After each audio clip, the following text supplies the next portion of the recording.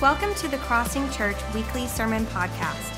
For more information about this podcast and other resources, visit our website at thecrossing.cc. Good morning, everybody. It's great to be in the house of the Lord today, and this is our home church. Whenever we're not on the road ministering somewhere, this is where we'll be. This is where we are always, and so such a joy. We want to thank your pastor, Pastor Randy, and Pastor Stacy for allowing us to minister today. And those that are watching online, welcome you into the service as well this morning. And if you don't mind, is it okay if I sing a song? Because that way, if I sing, that means I have less time to preach. And I'm sure you would, I'm going to move this here. Y'all probably don't like that. But this morning, I nearly, that little carpet there, tried to hurt me. So anyway, but it's such a joy to be in the house of the Lord today, and I love this time of year. And the title of my message this morning is it's all about the presence, and not what's under your tree, but it's all about the presence of the Lord. Amen. And that's the reason that we celebrate is God came to earth.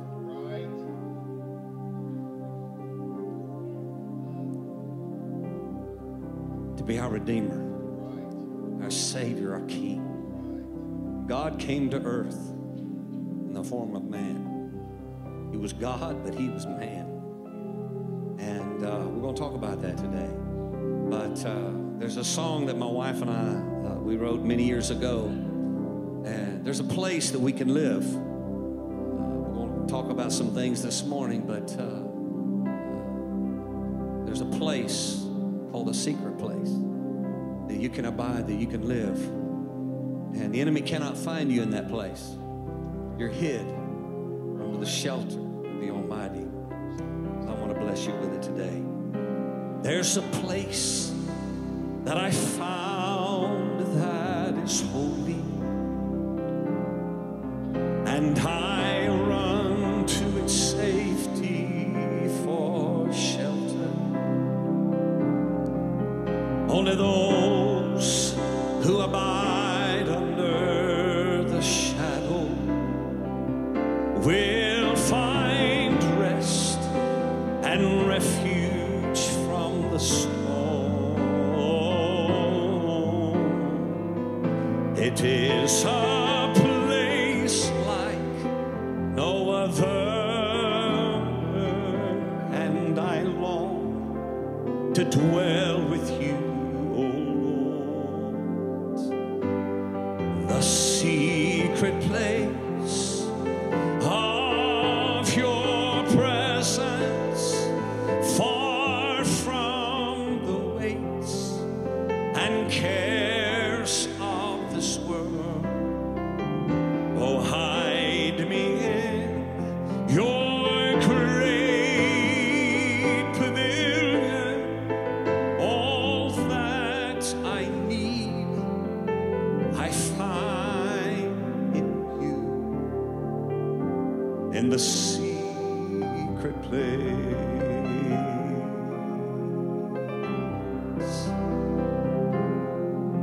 There is peace in this calm sanctuary,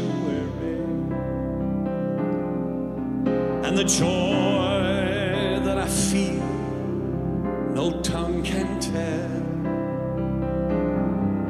From his throne it flows like a fountain, love divine in me, a living well. It is a place like no other, and I long to dwell with you. Secret place of your presence, far from the weights and cares of this world. Oh, hide me in your great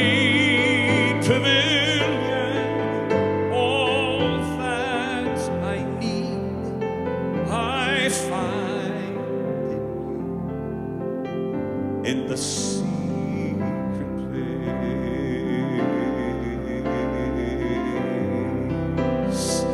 Rock of ages, clip for me here.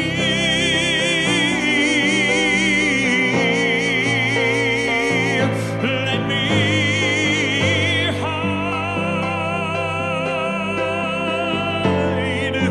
myself in thee.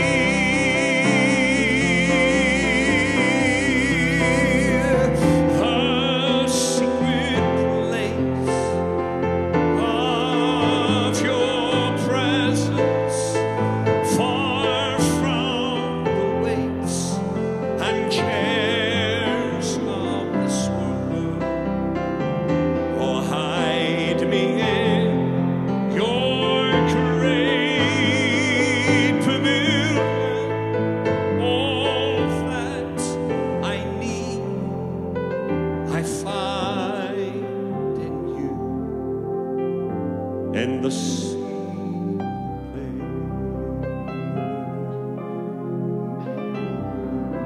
place.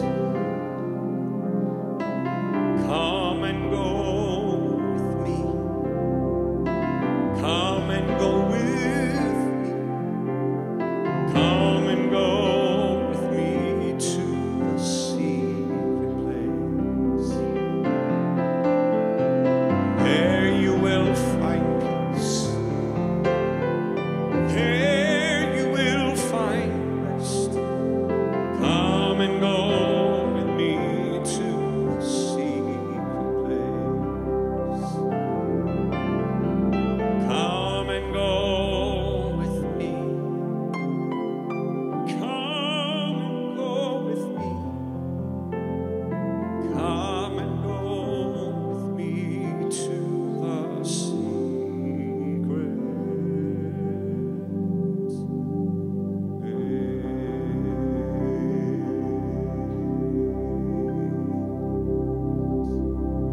Amen.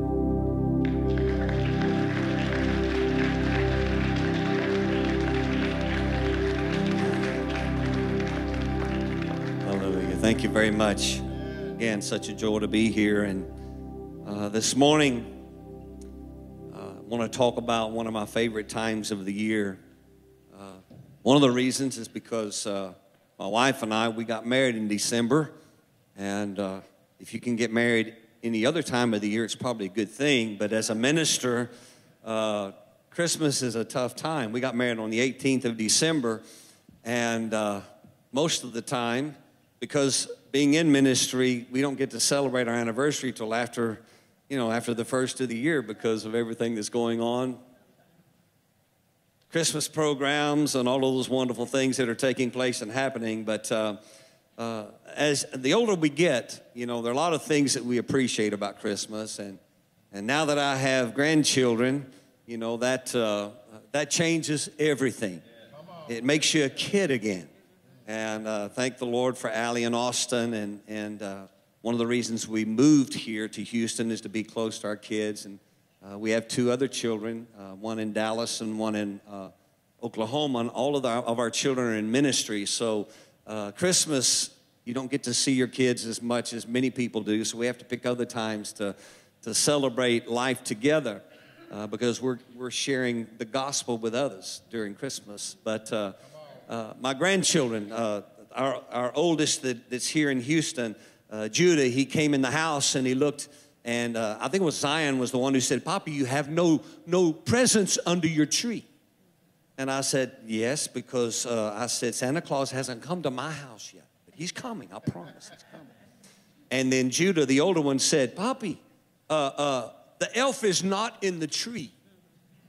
Because we have, my wife found this elf. The bottom half has a stick in it, and the top half is the big hat. So our tree in our living room is a tree that really, it's all of the kids' ornaments when they made growing up in church and in school, and now the grandbabies and all of that. So the elf gets stuck in the tree. So the bottom half is stuck in one half of the tree, and and the cone of the hat's in the other half of the tree. So now my grandkids are happy because the elf is stuck in the tree. So anyway, you see Christmas a whole different way. But I wanted to give you a couple of examples for my wife and I, and some things that I remember growing up. Now, I have four siblings, and then myself, so there's 5 of us together. 2 boys and 3 girls. And so whenever I was growing, my brother's 5 years younger than I am. I'm the oldest of the 5. So I don't know what you got for Christmas or how your Christmas happened, but when there were multiple children in the household, everyone had to open their presents at the same time because we were going to get the same thing. It may be a different color, but it was going to be the same thing. Now, here's the problem. I'm 5 years older than my brother. So at age 10, John is 5. And I'll never forget, Odessa, Texas, I received for Christmas a bow and arrow set, a fiberglass bow with 3 arrows with steel tips. I'm 10, my brother is 5. So you can just tell right away this is not going to end well. And sure enough, before the end of Christmas Day, my brother had shot me in the foot with one of those arrows. He had to put his foot down so he could hold the bow with one foot and then lean down so that he could pull the string on the bow. And yes, I was pulling my arrows out of the box, and my brother shot me in the foot with his arrows. So anyway, and my sisters, 2 of them are blondes. The other is dark-headed like I used to be. And so 2 of them got blonde-headed Barbies. The other one got a dark-headed Barbie, and they all had different kinds of clothes and all of that. But our presents were basically the same. I have to tell you, because when we got married, our very first Christmas, we went away to Red River, New Mexico for our honeymoon for like 4 days, because that's all we had. When our family traveled and we ministered together, the Cruz family, we had 2 weeks a year off. One was in June and one was in December. And the other 50 weeks we were ministering in Baptist churches. So we got December. That was the one. So that's when we got married in December. And we drove all the way back from Red River to have our own Christmas, our first Christmas in our house. We had our tree set up, a real tree with the C7, the real lights that will really burn you and all that wonderful thing in our little 1-bedroom apartment. And I'll never forget waking up on Christmas morning. There were 2 presents under the tree. We made $50 each a week. $100 a week is what we made, and we're in full-time ministry back then, see. So my box is long, and it's, and my box is about this big that I got for Becky, and so I went in there and opened her box first, and it was a nice, beautiful sweater and something we could afford. And then I opened my box, and it was a Remington Model 870 pump shotgun. Come on. And I looked at that shotgun, and I thought, oh, my Lord, how in the world, because I know what she made. And I said, how in the world did you buy me a shotgun? She said, well, the Sears card came in the mail. And I said, what do you mean the Sears card came in the mail? She said, well, I got this card in the mail. That's back when the credit card actually came in the mail. And so, not a debit card, but a credit card. And so I said, honey, we can't afford this. I said, we got to pay that back. And so, make a long story short, I took my beautiful shotgun that my wife bought me back to Sears, and then we went and she bought me a sweater. So we both had sweaters that we could afford. And so that's what we did. But every time I get to Christmas, I think about our very first Christmas and how much she loved me and how little I purchased for her. She got the short end of the stick on that thing. But you're not too old to love presents. And we all love presents. But this morning, I want to take just a few minutes to talk about God's presence. And, many of the gifts that are under the tree today and will be there before the end of the next couple of weeks, before Christmas Day. Many of those gifts, our kids will play with them and they won't think about them again. Some of those gifts will not even make it through the first day before they're broken. And we put a lot of emphasis on those presents, and it's important to honor our family and all those wonderful things. But I want to talk about the presence, and I want to talk about God's gifts to you and I. And this morning, I just want to remind you of some things that I believe are very important. And I'm going to just share some scripture. So let's go to the Word today, if you will. If you have your Bible or your smartphone, you can follow along with me today. And the very first gift that we need to understand is why we have this season. The reason for the season is Jesus Christ. He's the greatest gift you could ever receive. In Ephesians chapter 1 and verse 4 in the New Living Translation, the Bible says, even before He made the world, God loved us and chose us, look at this, in Christ to be holy and without fault in His eyes. That's how much God loves you today. In 1 Peter chapter 1 and verse 20 in the New Living, the Bible says this. It says, God chose Him as your ransom long before the world began. But now in these last days, He has been revealed for your sake. He's not a mystery. God has revealed the Son, and we're going to continue in this message in just a few minutes to talk about God the Holy Spirit. And God the Holy Spirit is here to reveal Christ to us today.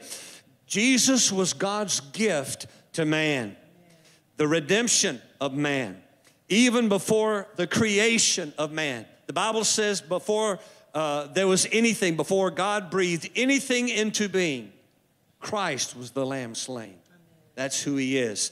Now, if you look here today in John chapter 1 and verse 14 in the New Living Translation, the Bible says, so the Word became human and made His home among us. He was full of unfailing love and faithfulness. I'm going to stop right there. A lot of people think that God is this big God with a big white beard in heaven. He's got a big stick, and every time we do something wrong, then He bops us on the head with that stick. That's not our God. God loves you. He loved you so much that He gave you the greatest gift that could ever come from heaven above, and that's Jesus Christ. And we have seen His glory, the glory of the Father's one and only Son. Jesus testified about Him when He shouted to the, John testified about Him when he shouted to the crowds, this is the one. And I was talking about when He said, someone is coming after me who is far greater than I am, for He existed long before me. And I love this, verse 16. From His abundance, we have all received one gracious blessing after the other. And I want to read this out of the Amplified. I love this verse, and I love it out of the Amplified because it allows you to understand the purpose of my message, understanding the presence of God as a gift to all of us that are here today. For out of His fullness, out of God's fullness, out of Christ's fullness, we have all received, all had a share, and we were all supplied with one grace after another, and spiritual blessing upon spiritual blessing, and even favor upon favor, and gift heaped upon gift. Isn't that awesome? In the Amplified, I love that. Jesus is the gift that keeps on giving. One other scripture, we learned it back in Bible school or there in Sunday school, equip class, whatever it is for our young kids, children's church. And John 3:16, the New Living says, for this is how God loved the world. He gave His one and only Son so that everyone, turn to your neighbor and say everyone. He doesn't want to leave anyone out today. So that everyone who believes in Him will not perish, but have eternal life. And I'm just telling you, Jesus is the present of all presents. That's who He is. That's who He is. To have this present, His presence in us, it's the greatest gift. And you know, we could stop right there. That's enough. But here's the wonderful thing. On the day of Pentecost, the Bible says that when Jesus Christ was raised from the dead, He went to sit at the right hand of the Father. He told His disciples just before He went there, He said, I'm going away that the Comforter might come. And He was going away so that the Holy Spirit could come. And on the day of Pentecost, the Spirit of God was released on the whole earth. Not one person to be left out. Not one to be left out. In Acts chapter 1, we see the promise of the outpouring of the Holy Spirit upon the whole earth. And so the Holy Spirit was God's gift to us to live, not just to make it, Yes, Christ came to give us eternal life, but the Holy Spirit was also gifted to us so that we could live in this place, in this earth with power. Turn to your neighbor and say, with power. Not just to eke it through life and one day get to the sweet by and by, but that we would be able to live this life, a victorious life, filled with the glory of God, and others to be able to see that glory manifest in our life. In Acts chapter 2 and verse 38, the New Living Translation says it like this. Peter replied and he said, each of you must repent of your sin and turn to God and be baptized in the name of Jesus Christ for the forgiveness of your sin. That's where it begins. Without Jesus, we'll never make heaven. And so the greatest gift is to receive what Christ did for us. But he doesn't stop there. He goes on to say, then you will receive the gift of the Holy Spirit. I love this translation because it says the Holy Spirit, he is a gift. Now the Holy Spirit is God. God in the earth. But God being released in us to empower us, whatever we need, whatever that need is for each and every situation. And this became very real to my wife and I. And we're itinerant ministers. We minister, we're only home 5 to 7 days a month. And so we're gone a lot. And so we minister a lot on the working and the ministry of the Holy Spirit. But at the beginning of this year, my wife and I had an incredible physical challenge. And we're not sick. We don't take pills. We don't go to the doctor. But we came back from Turkey and from Israel and from Asia from a 6-week trip. And when my wife got home, she got up to get out of bed and she couldn't walk. She couldn't feel her feet. Her feet were tingling. And she said, well, maybe I just, pulled something. Let's go walk or whatever. And we went down the block and going to do our normal 2-mile walk around our neighborhood. And she said, I can't do it. So she came back home and took a hot bath and did a few things. And we went to bed that night. The next morning, she literally had to crawl up the stairs to get to the bath. We have a shower in ours downstairs and the bath upstairs. She literally had to, she said, I don't know what's happening. But we went to one of the doctors that are members of your church, a chiropractor there, just to maybe it was something we pulled. And she looked at the x-rays, took x-rays and looked at everything. She said, I cannot adjust you. She said, I've got to send you to a specialist.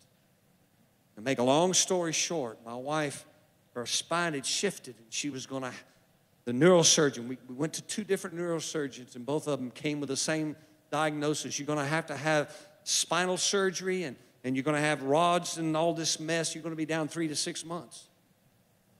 And my wife and I looked at each other and we went, we can't be down 3 to 6 months. This is our life. We're itinerant ministers. If we don't minister, we don't eat. And it's that type of thing. And I said, we got to get a word from heaven here.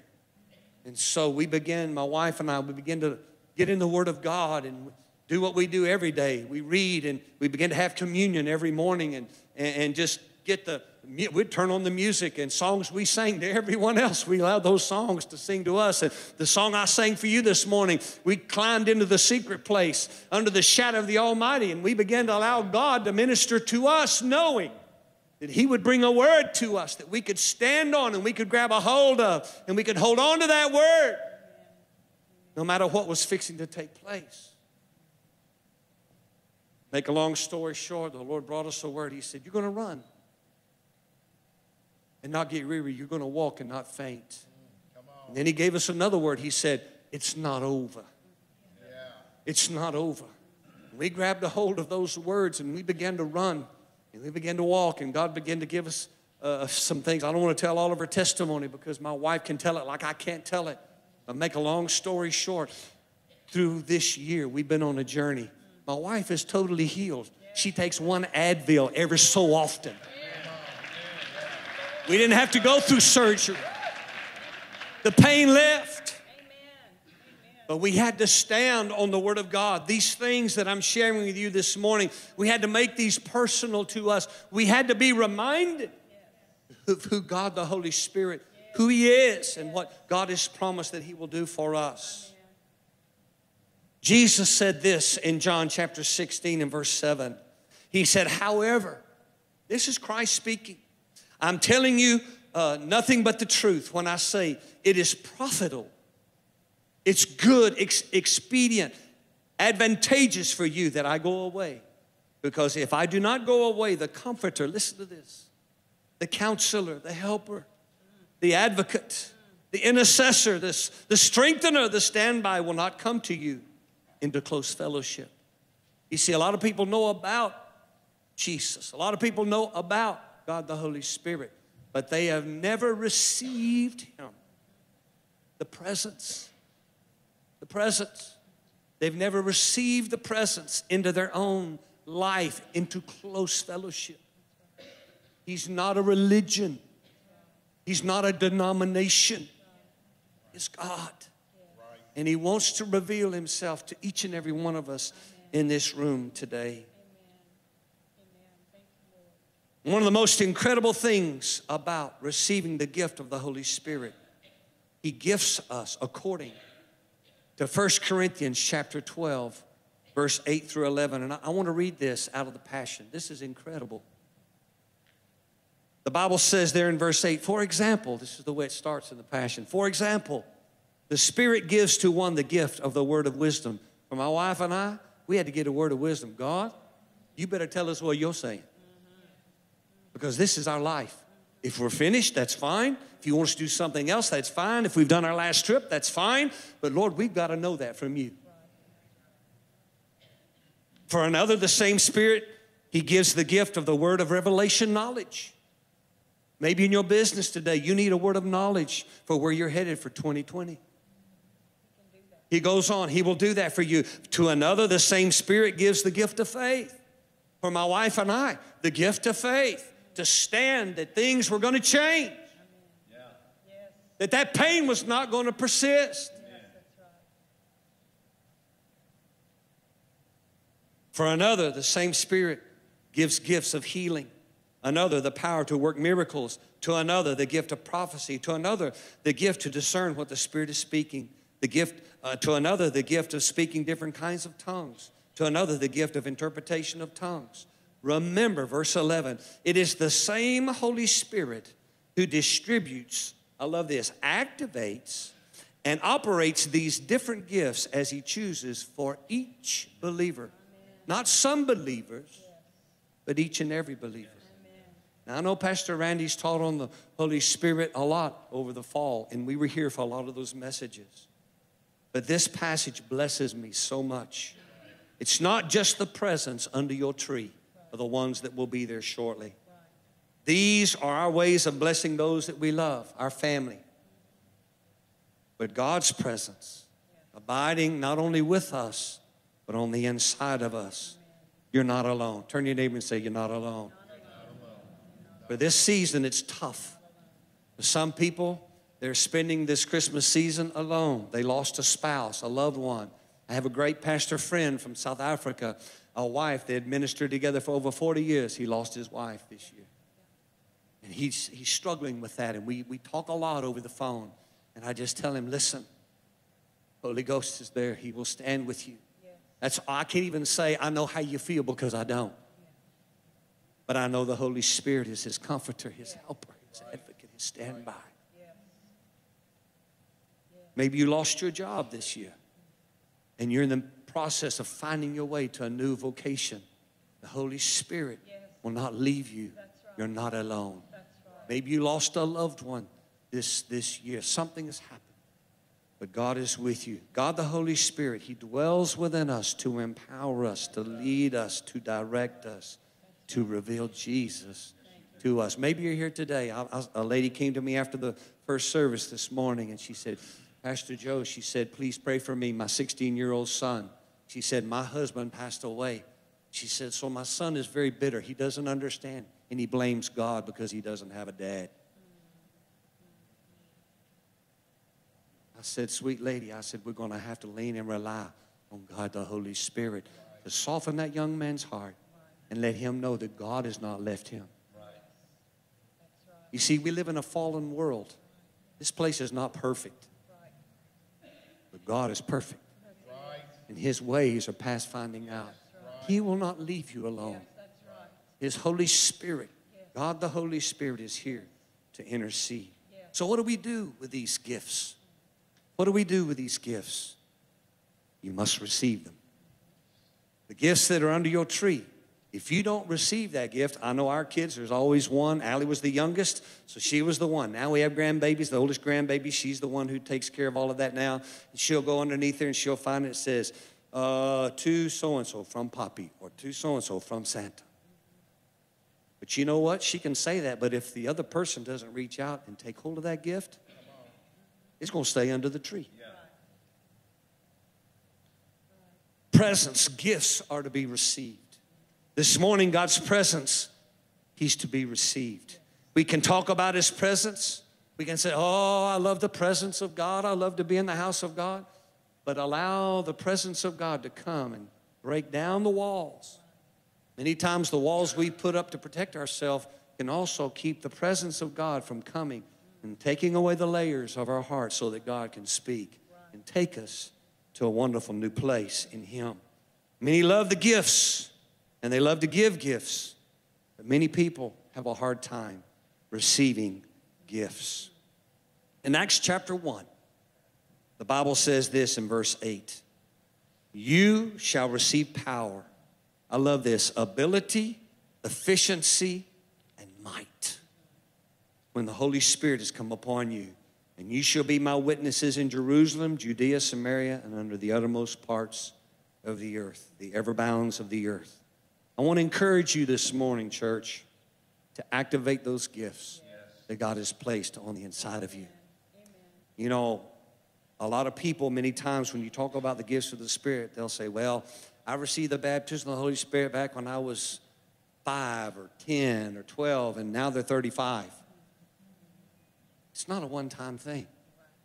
The Holy Spirit of God, He is Spirit. He's always moving in our life. And He needs to be stirred on the inside of us. Stir up the gifts. That's what Paul spoke to Timothy. He said, stir up that gift. He said, I know, I was there when they laid hands on you and sent you out. I was there with your mother and your grandmother when they laid hands on you and sent you out as a minister of the gospel. Many of us have grown up in church, around the things of God.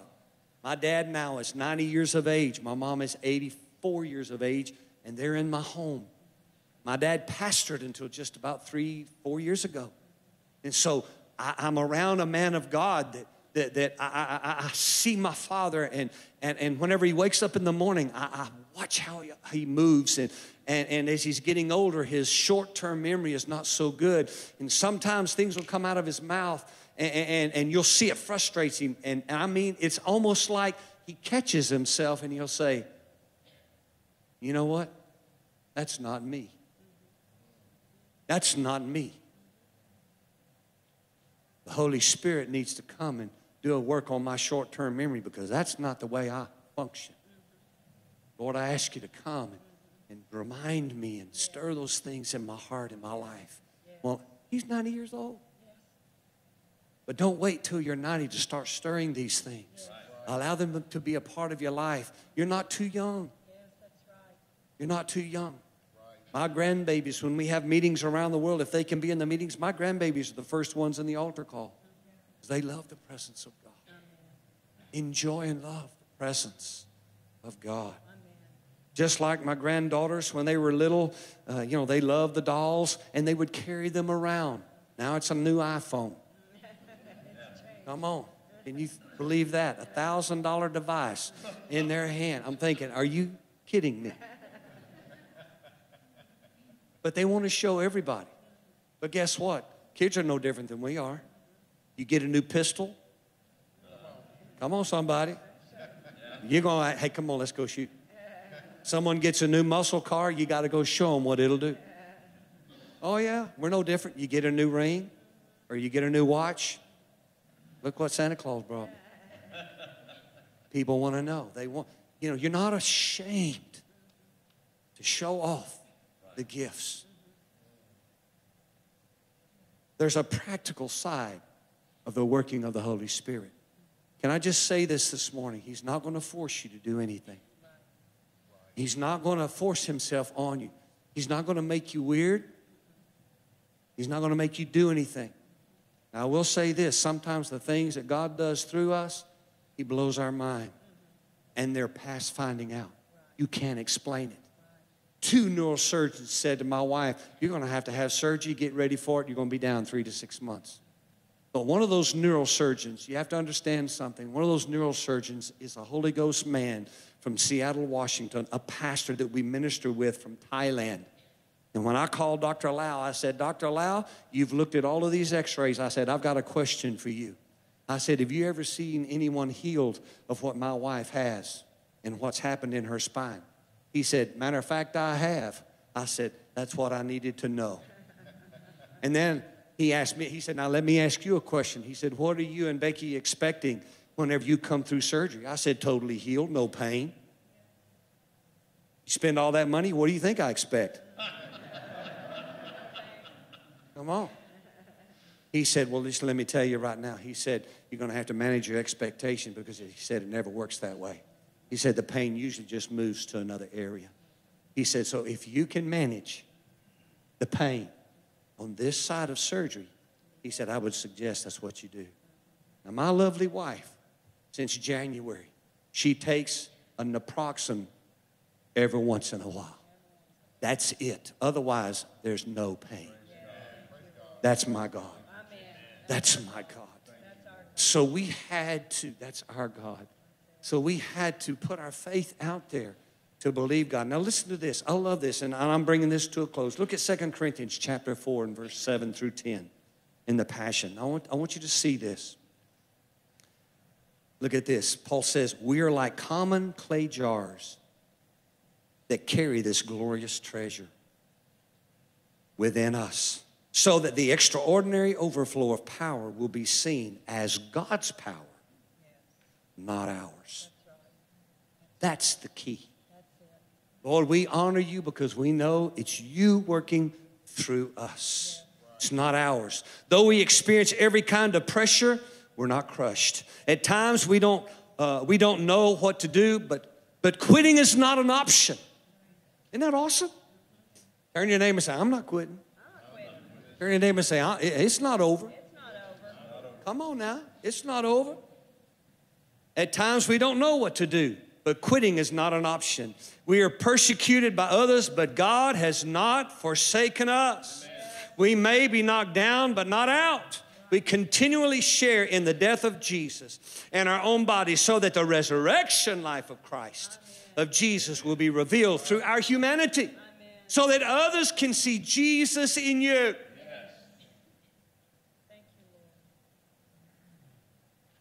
Powerful. In other words, Jesus did not leave us to make it on our own. You're not here by yourself. The power of the Holy Spirit was given to us to face anything the enemy might throw at us.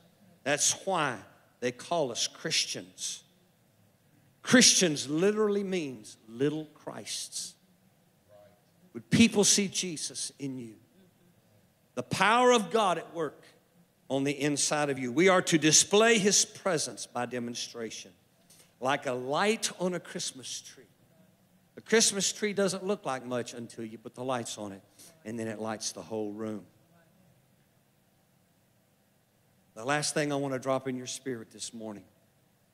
There are many benefits to receiving God's presence. And the greatest benefit is sitting before me this morning. Even those of you watching online today that are part of this house or consider this house your home. The family of God. The family of God. Now, I have a great family. All of my family is in ministry. Either Gateway Church there in Dallas, or my sister Cindy is at Lakewood here in Houston. We're here when we're at home. Our children ministering. Over 27 of our kids and nieces and nephews on any given Sunday morning are sharing the gospel, leading people into the presence of God on any given Sunday. We love what we do. But even our family, we have a few struggles and problems. There are times when we don't all get along. There are times whenever things happen and things are spoken that you have to go back and say, listen, I shouldn't have said it that way. I'm sorry. Happens in the body of Christ as well. sometimes we say things and maybe we're upset or whatever, and it hurts the person. We didn't mean to hurt them. And, you know, they may not come back to church because of one little thing we said. And Becky and I have been in full-time ministry for 47 years, and we've been married this December almost 43 years. And so, you know, I pastored for 10 years. We served other pastors for 25 years before we started our own ministry. So, you know, I love Pastor Randy and Stacy. They're a whole lot better pastors than I ever was, because people come to you and they say, Pastor, this is happening, that, and the other. What do you think I need to do? And I'll go, I'm not a counselor. I'm a pastor. The Word says, do this. If you do this, God will do this. 3 weeks later, I hadn't been in church. They come back and they say, the pastor, it's not working. Now, the Bible says if you do this and you do this, then I will do this. You don't see him again for 2 or 3 weeks. And then finally, listen, Pastor, I'm not going to try. It's just not. Finally, I want to treat them like my kids. I told you 3 times. I'm not telling you again. I'm going to spank you. Now, that's the way. That's why I'm not pastor.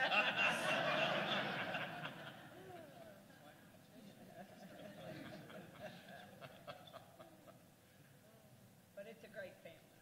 But the family of God is the greatest family on the planet. What happens whenever things begin to take place in our life and struggles come, we want to run away from the family instead of run to the family. Run to the house of God. I have one last scripture, Acts chapter 2 and verse 44 through 47. And the Passion reads it like this. All the believers were in fellowship as one body. And they shared with one another whatever they had out of the generosity that they had. They even sold their possessions, their assets, to distribute the proceeds to those who were in need among them. Daily they met together in the temple courts and in one another's homes to celebrate communion. They shared meals together with joyful hearts and tender humility, and they were continually filled with the praises of God, enjoying the favor of all the people. And the Lord kept adding to their numbers daily those who were coming to life. I love that. The reason they came together was because they were coming to life. Because of the new birth. Because of Jesus Christ. But not only did they come to life, but they were empowered to live the life that God had gave them. I see 5 things in this passage. The first thing that I saw was this. They had fellowship together. You need the fellowship of the believer. You need those that are sitting next to you more than you really realize. You need them. The second thing in this passage was there was unity. My wife and I, there have been times whenever we get in agreement. There have been times when we were not in agreement. But with the times that we're not in agreement, which are not very many nowadays, but when we get to that point, we just don't fight it out anymore. I just tell her she can win. She knows better.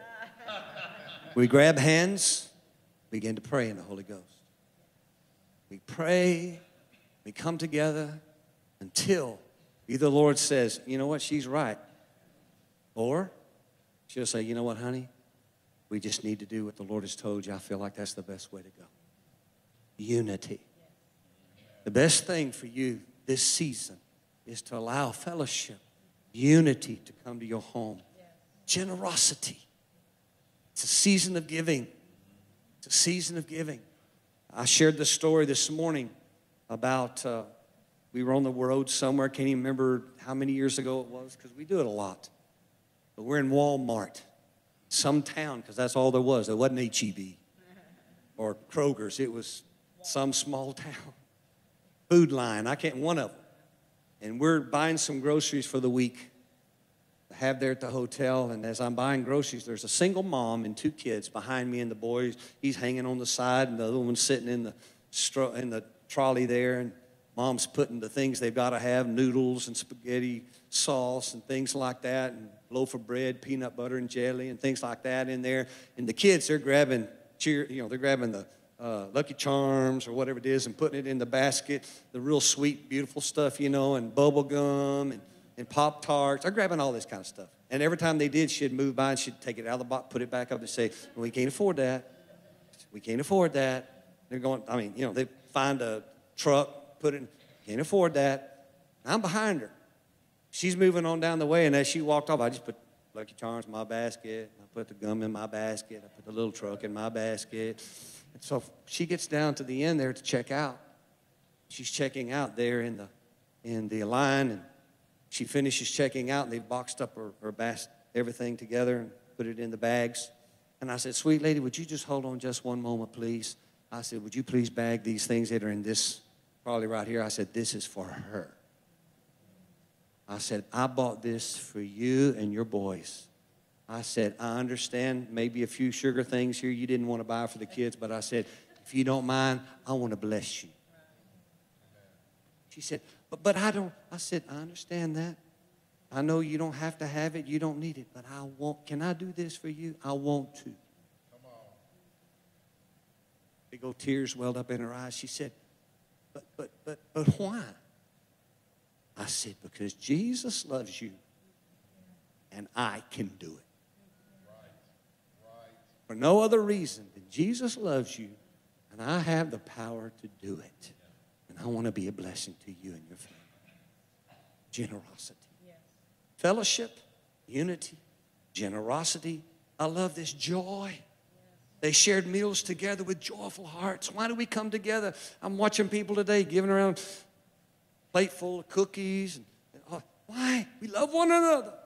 Yes. It's a season of joy and favor. When you walk in these things, I promise you, the favor of God will overtake you. You can't outgive him. You can't bless others more than he wants to bless you. He will overtake you with the goodness of who he is. Maybe you're here this morning. Maybe this is not your favorite time of year. For me, I love this time of year. For traveling ministers, it's not the easiest because everybody's doing Christmas programs, and then January, they're setting the new year and sharing the vision. So December, January, we're not as busy as we normally are the rest of the year. That's why we love to be around this house. But maybe you're here this morning and there's some things you're facing. Things have not gone the way you wanted them to go. But I'm telling you, first base, Jesus Christ, the greatest gift. I'd like for every head to be bowed this morning just for a moment. Just a moment, I'm going to hand the service back to Pastor Reggie, and the service is not over. We're going to finish up here in just a moment. But maybe you're here today and you'd say, Brother Joe, I've never given my heart to Jesus Christ. The Bible says that it's with our mouth we confess and with our heart we believe. The Bible also says it's appointed unto man once to die, and after that there's judgment. But Jesus today is our Savior, our King. And yes, one day he'll be the righteous judge. But today he loves you and he has an incredible plan for your life. And he wants you to come into this family and make this family your own. Maybe you're here this morning and you'd say, Brother Joe, I'm just not sure. It's not about just being in church. It's not about living in America. It's about making Jesus the Lord of your life. Maybe you're here today and you'd say, I'm just not sure. The Bible says you can know whom you have believed. Last of all, maybe you're here this morning and you'd say, Brother Joe, there was a time whenever I walked close to God. There was a time when the Holy Spirit felt very near to me, but maybe there was a tragedy in your home. Maybe there was a divorce. Maybe there was a bankruptcy, a failed business. Maybe you're struggling with a destructive habit. I don't know. But instead of running away from God this morning, would you come to him and allow the Holy Spirit to pour in the oil and the wine to bring healing to your home? Maybe you're a husband and wife and this season has brought about a lot of stress. God wants to be the glue. He wants to be the salve to heal broken hearts, heal wounds that have been there. He wants to come and make the difference. Empower you to do what you cannot do. To walk away from that destructive habit, never to touch it again, for it never to be an issue ever again. If you're in one of those three categories, would you just lift your hand and say, Brother Joe, would you pray for me? Thank you, sir. Thank you. In the balcony, thank you, thank you, thank you. All along the bottom, yes. Over here, anyone else? Here in the middle, yes. Anyone else? Thank you, thank you. Anyone else? Just lift your hand, put it back down. The Spirit of God is moving. He's touching hearts today. He's touching hearts. Thank you, Lord. I want you to stand to your feet just for a moment, and we're going to pray a prayer together. And then I'm going to hand the mic back to Brother Reggie. I want us to pray this prayer together. Can you do that? And I'm going to ask you to do me a favor. I like to lift my hands. You know why? Because it's scriptural. The Bible says, lift up those hands that hang down. He says, I will strengthen those feeble knees. But in an attitude of surrender, can we lift our hands this morning? And I want you to pray this prayer with me. There are those there in the congregation or watching online. You may not have lifted your hand today. Say, I'm needing prayer. But would you just pray this with me, all of us together? Let's pray. Say, Dear Heavenly Father, I come to you in the name of Jesus. I believe that Jesus is the Christ, the Son of the living God, born of the Virgin Mary, that he lived a perfect life. He went to the cross, gave his life. On that cross, was raised from the dead, sits at the Father's right hand, and he calls my name right now. Lord, I ask you to forgive me of all of my sin, all of the things that I have done that are against you. I give you my life to serve you all the days of my life. I welcome you, Holy Spirit, to do a fresh work in my heart. Take out the stony heart and put in a heart of flesh. But Lord, I can hear your voice and I can move when you say move. Do what you've asked me to do. Be a light in a dark place. And I give you all the glory. In Jesus' name. Amen. Hallelujah. Thank you, church. Thanks for listening to this week's sermon. Find more of our podcasts on iTunes or in our audio library at thecrossing.cc.